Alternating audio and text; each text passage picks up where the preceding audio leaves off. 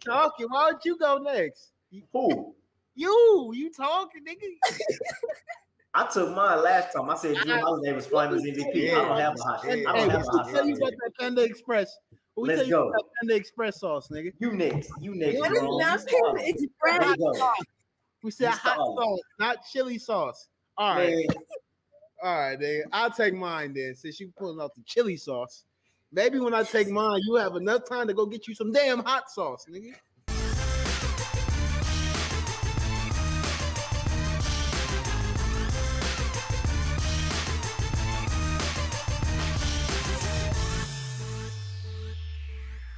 Ladies and gentlemen, welcome to another episode of On Second Thought, where we talk NBA basketball. So if you love NBA basketball, this is definitely the show for you.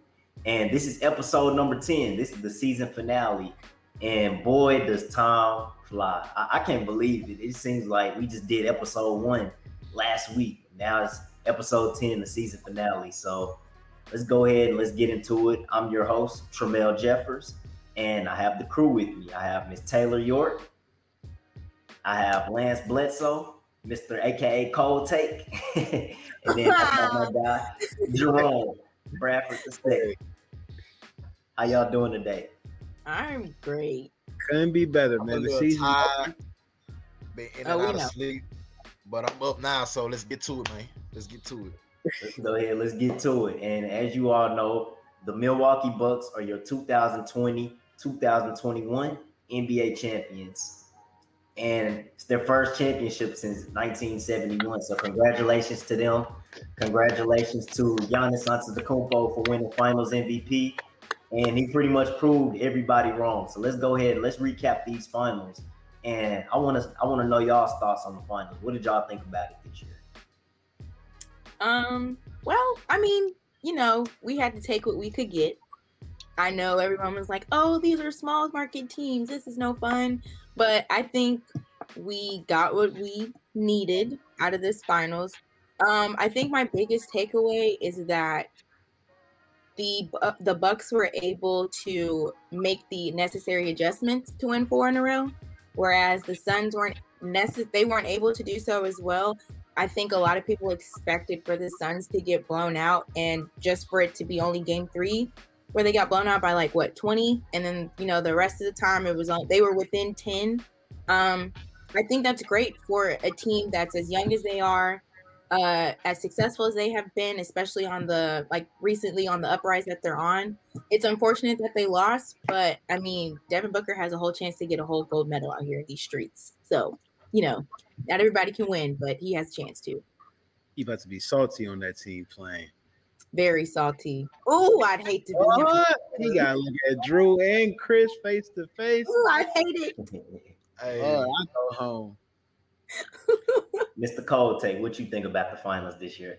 Ladies and gentlemen, boys and girls, let's get ready to bundle.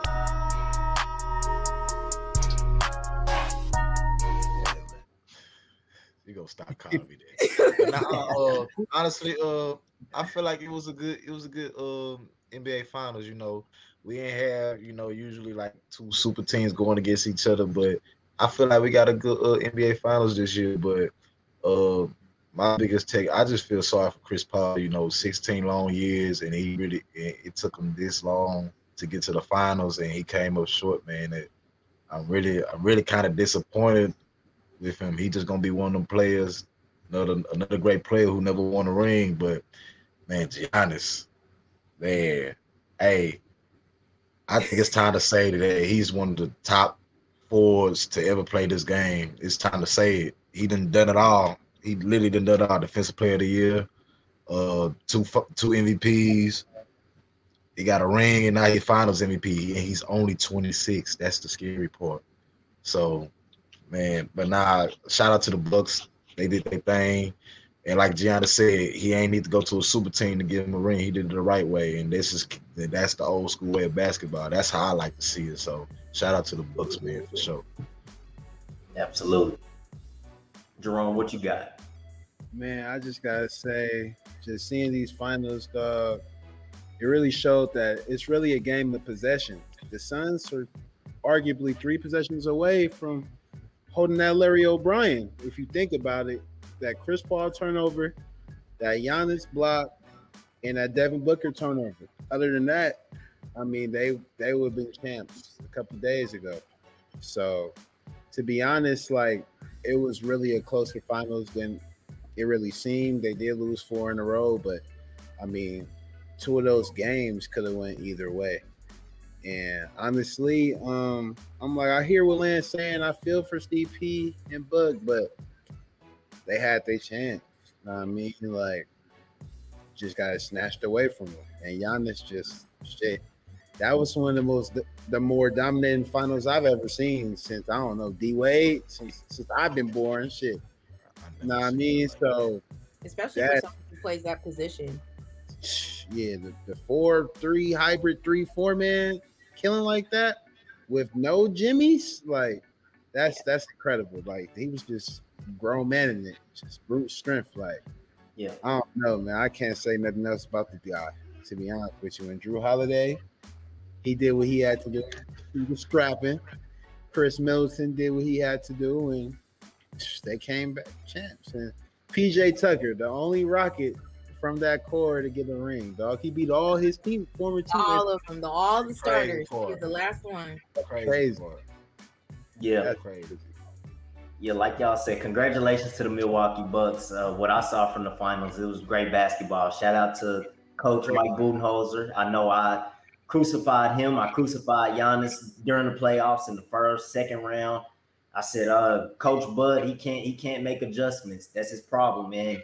They'll never be successful because of him. I said, Giannis, he doesn't have a game. He can't shoot the jumper. He doesn't have a post game. But, I mean, he's just so dominant. He probably doesn't need one, and he proved that in these finals.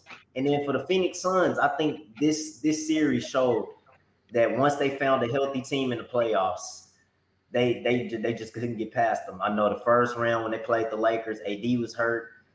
They got lucky and beat the Lakers. Second round, they got to take advantage of a Denver Nuggets team without Jamal Murray. Then in the conference finals, they got to take advantage of a Clippers team without Kawhi. And now they played the Milwaukee Bucks, who are fully healthy. And once Milwaukee tied it up and got their roll win, this series was over. So.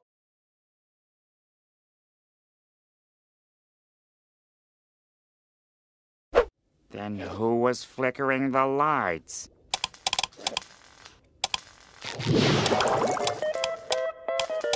Nosferatu! So now this transition. I like how you said lucky. I like how you said they was lucky to beat the Lakers. I mean, yeah. They were. I gotta keep it real. They were. That wasn't luck, though. That wasn't luck. All right, Lance, whatever. But we're gonna transition to our next topic, and we're gonna talk about the legacies of Chris Paul and Giannis Antetokounmpo. What does this do for both of their legacies? And let's start with you, Taylor. As for Giannis, like Lance has already stated, he has basically checked everything off the list that every NBA player could dream of. All-Star game, defensive MVP, MVP of the entire league, you win your first ring, and you get finals MVP. Like, it's very rare for someone his age to check everything off that list. You know, it's really rare. And for him to be able to do that, I believe he needs more respect added to his name. As for Chris Paul's legacy, I don't really think it's gone anywhere. I feel like it's still stagnant where it is. Yes, I feel like he's considered a legend in the NBA for his position, but it has not increased to where he would like for it to be. Because out of all the Banana Boat Boys, he's the only one without a ring. So, yeah. What you think, Lance? Yeah, piggyback off what Taylor said. Chris Paul, I mean, he's still in my Mount Rushmore of point guards. I mean, yeah, it probably could have elevated more if he would have got a ring this year, but let's be honest, didn't nobody expect the Suns to go to the finals this year. I don't care what nobody say. Didn't nobody see this coming. Like, even with all the teams they played, they had injuries. Didn't nobody expected this. So with Chris Paul even making it this far in this time of his career in 16 years, that's just right there, is just amazing. And for his age, it didn't go down. His legacy ain't go down or up. It's still the same. Now with Giannis, like I said earlier, Giannis is easily top 4s of all time. It's time for us to say that. Like it's time. Like, and if you're not saying that, I don't know what you want. What else you want him to do? Because he really didn't done everything, and he's only 26. So honestly, man. I hear what Lance is saying too about chastising CP. Like,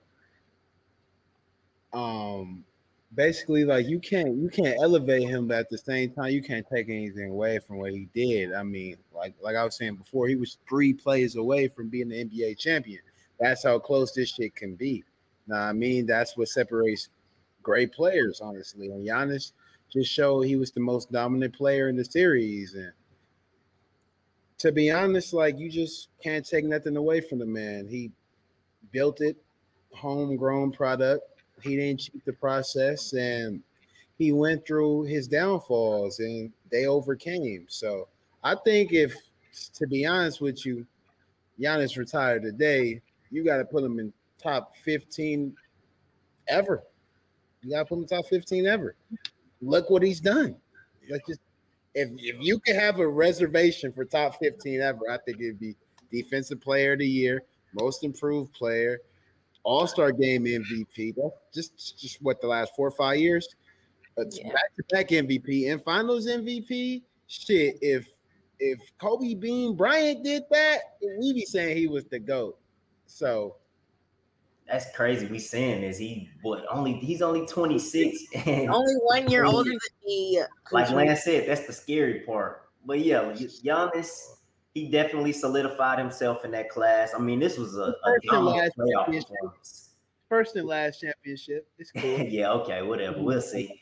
But this was a dominant playoff performance from Giannis, all playoffs. And then the elimination game to end it and win the championship. 50 points, 13 rebounds. That's just ridiculous. Shaq didn't even do that. That's crazy. And then his field goal percentage was awesome. He also shot the free throw better this series in the NBA Finals. He did. And yeah, he might be the best European player all time. I mean, you could put him over Dirk because of the 2 MVPs, the defensive teams, the defensive player of the years. Yeah. I don't know. You could make an argument for it. I probably would put him over Dirk right now. And he's only 26. That's crazy. But then the CP3 thing. If we look at accolades. Yeah, you look at accolades. Yeah, I think you have to put him over Dirk maybe as the best European. But CP3, I think this hurts his legacy. Now, some people already, yeah, absolutely. Some people didn't even have them as their top 5 point guards. Now, people are gonna make the argument that Gary Payton, Jason Kidd, Steve Nash, no one was making Stockton, Gary Payton, Robinson. We already know Curry, Isaiah Thomas. Magic, we already know that. So it's about 7 to 8 point guards that they're gonna. Gary Payton is better than CP. Some people really think that. Some people are arguing that. That's. I mean, that's not really a bad argument. And CP3, CP3 is one of the reasons why they lost this series. They were up 2-0. He choked in game 4. In game 5, he didn't show up. And then game 6, I mean, he had a decent game, but it wasn't enough. He has to elevate his game, and he didn't do that. But so I think this hurts his legacy. But did you expect the Suns to go to the finals before the season started? No, but they're there though. They already made it. Exactly. Okay. He ain't take a super team to the finals. He took the Suns to the finals, who 2 years ago was one of the worst teams in the NBA. Come on, man. But we know they got there because of injuries, and he got there and they didn't finish the job. So you have to hold him to a certain extent. So yes, he does deserve some of the criticism, and I think it does hurt his legacy. Absolutely. But Lance, you trying to stall? We already know, man, because you know why. It's time for the hot take. So yeah, let's go ahead and get it. And hey, go ahead. We got a sponsor yet? Last episode? Nah, we don't. Oh my gosh. We'll get that for season 2, man. We'll be more organized and everything for season 2. So let's go ahead. Hell, man. God. And let's go ahead. Let's pay up for these hot takes. Lance, you're going to need more than 1 bottle of water after these. Niggas start drinking. My boy. Let's go ahead and let's get it. Who's paying up first? I'm up first. Ladies first. Let's go, Taylor. So my final hot take was that I had Devin Booker averaging 30, and Chris Paul would be Finals MVP. I mean, I still stand by my statement, but you know, things happen. It happened. So here we go. Oh yeah.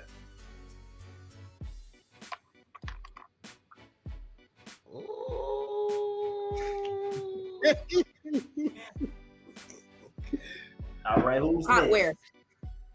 Hell nah. I ain't finna do all that. She trying to get me sweating again on this episode. Oh no, because I'm safe. I'm here the one. Who next, man? It's too much talking going on. It ain't enough. It ain't enough. You shut up. Shots going You on. shut up. You shut up, because you were scared to say. So I don't want to hear what you got to say. You talking? Why don't you go next? Who? You talking, nigga? I took mine last time. I said Drew Holiday was Finals MVP. I don't have a hot shot. I don't have a hot shot. Tell you about that Panda Express. Let's go. That Panda Express sauce, nigga. You next. What is Jerome. not Panda Express? We said hot sauce, not chili sauce. All right. Man. All right, nigga. I'll take mine then, since you pulling out the chili sauce. Maybe when I take mine, you have enough time to go get you some damn hot sauce, nigga. Egg rolls, nigga. What the hell? All right, man. Let me see the ticker. All right. Mm-hmm. See, this is what I don't get, because if you really want to look at the advanced statistics, I might not have been wrong with that one. So, you feel me? Y'all set me up, but all right. All right, what's that second one? I had two, right? Two dumb hot takes. Wait, was it dumb? Yes. If CP ain't sell out, ruin my nigga back to back. Excuse me, it's hot sauce. 40-point games for crying out loud. I'm sorry. Yeah. Come on, man. Almost kissed the bottle. All right. Lance, now let's go. Now let's pull up this dumb hot take he had. This cold take Lance turning to dumb take Lance. We'll go ahead and show it. There we go. Well, at first I actually had a better hot take, but I let these clowns on this show influence me to make a hotter take, because I guess my takes be too cold. You know what I'm saying? But I don't care though. You know what I'm saying? I don't want nothing. So yeah, and I got the Buffalo hot sauce. Western Conference Finals take. Man. I would just like to say I got 5. So yeah, here we go.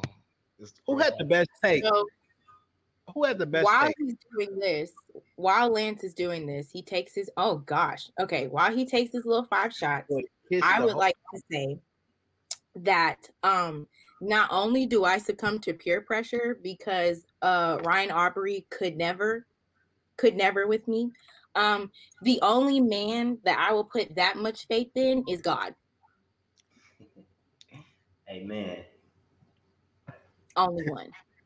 I would never. Could never. Boy, literally drinking the bottle. Do better, Lance. My boy Lance a different breed, dog. Also, while Lance is doing this, I would like to call out TD. Oh yeah, TD, he's definitely.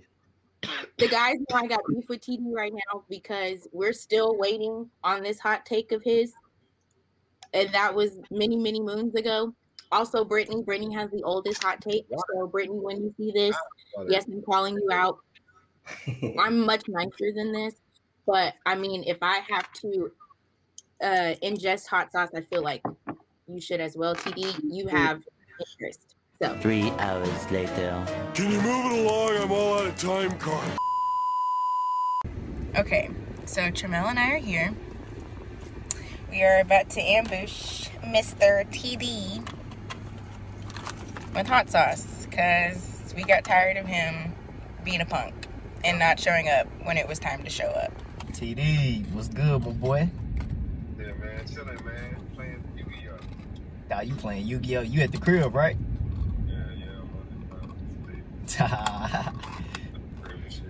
Bet I'm outside the gate. What's the code? Sucker! You ready? Yeah, I'm ready. Here we go.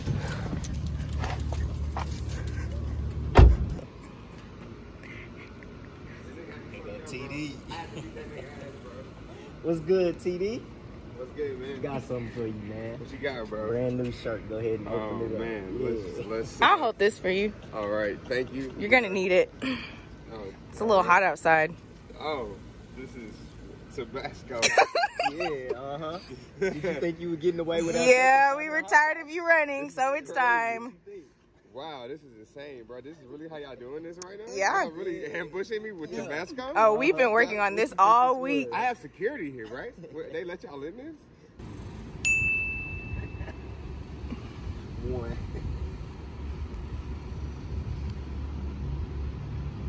Okay. Oh. Do we count that as one, Tramell? Yeah, that's one. Okay. And I feel like this is a good distance. This is crazy. I gotta like shake it. It makes it worse. One shot my ass, boy. Fuck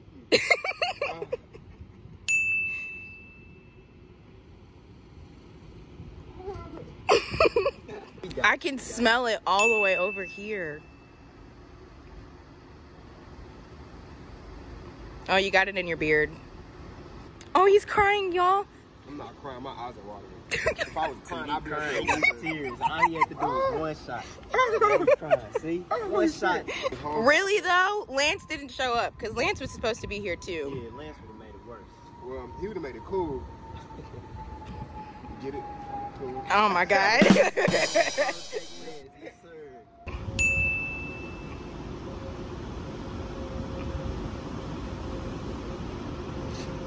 Look at that. So, what all did we learn today? I learned to never let Ryan Aubrey have your phone number. That's it? Or your address. That's it? I need a stipend for this shit. A stipend here. I got beef with TD because he was really disrespecting Irvin Magic Johnson. Like, no, for real, because like if you have no hot sauce, you have no opinion. Nigga doesn't know who. Let's just keep it. No opinion. No hot sauce, no opinion. You don't know who. Irvin Magic, Kyrie. Everybody took their hot sauce. Lance, you look like you struggling over there. I'm the only one that didn't have to take hot sauce. You were scared to make a take. I'm gonna call you scared take. That's what I'm gonna start calling you. Yeah, okay, whatever. Yeah, all right. Scared take. Wait. Make a take on the Detroit Pistons season before we get out of here. Oh yeah. We'll talk about that later. We're gonna talk about that off camera. We're gonna wrap this show up, man. We're gonna wrap it up. Man, this was a great season. I enjoy being with y'all. I enjoy talking sports. Enjoy watching y'all take hot sauce every single week. It was fun. The dumb takes that y'all had every week. I enjoyed it, and I really can't wait till we come back next season. And when the Pistons have Cade Cunningham, of course, and the #1 seed in the East next year. Here we go. I usually go to circus, my boy. And I want to thank the audience out there for watching as well. And thank y'all for tuning in. And stay tuned for next season. And this is On Second Thought. So join us next season. League champions. Nets and 4 next in 2022. For exclusive shows and premium content, subscribe to the Polaris Network on Patreon.